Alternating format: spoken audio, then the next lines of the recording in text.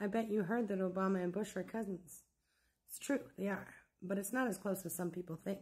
They are 10th cousins once removed. According to researchers at the New England Historical Genealogical Society, they share Samuel Hinckley of Cape Cod, who died in 1662. Since we're talking about Obama's famous cousins, did you know that him and Brad Pitt are also cousins? That's right. They are 9th cousins through Edwin Hickman, a Virginia sheriff who lived in the 18th century. They also share some other ancestors, including Henry Chichley Thacker and Martha Eltonhead, one of the Eltonhead sisters. That one's a royal line right there. And since we're talking about Brad, let's include Angelina.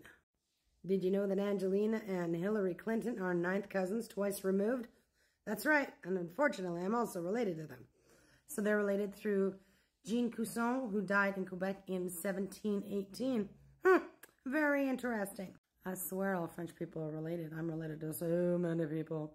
Population's a lot smaller, though, of course, which would explain it.